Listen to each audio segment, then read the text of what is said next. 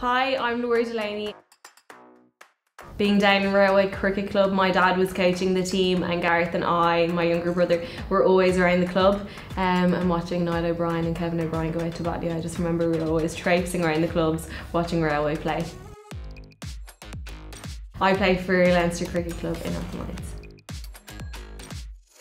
Charlotte Edwards or Susie Bates, probably more so because a few years ago I went over and I was a rookie for the Scorchers and I got to meet both those players. Growing up it definitely would have been a male player because I would never have seen much women's cricket on TV, so it probably would have been Ben Stokes. I'm a big fan of Ben Stokes and how competitive he is. So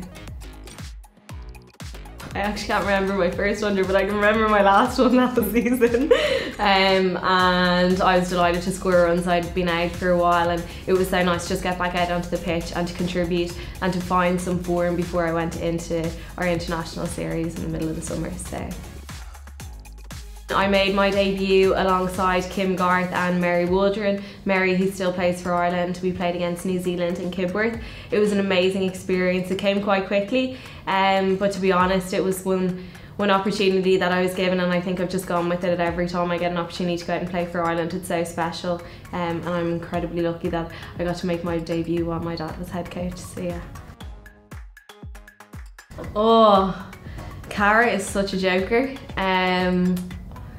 Lily Little and Orla Prendergast are definitely climbing that ladder at the moment though, but I'm going to go with Cara Murray. You just never know what she has up her sleeve. I love playing in Pembroke. I used to love playing in YM, which is where a lot of our international games would have been held up until last year when they had some issues getting into their ground, but thankfully they're back in the ground this year, so hopefully we might have some international fixtures there. There's no better feeling than going down to Pembroke or YM, playing an international game and having the wall full of your family and friends. Superstitions? No, but I am a bit OCD about my kit in the changing room. I don't really like people getting near it. I'm very tidy and I like my things to be in a specific area, but no superstitions. That's a tough one. I feel like possibly qualifying for the first T20 World Cup back in 2014. That was a massive achievement for us as a group.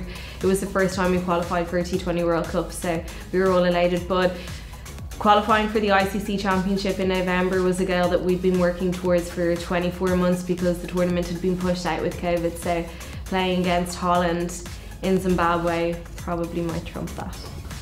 Are you back in green this summer? Get your tickets at cricketireland.ie/tickets.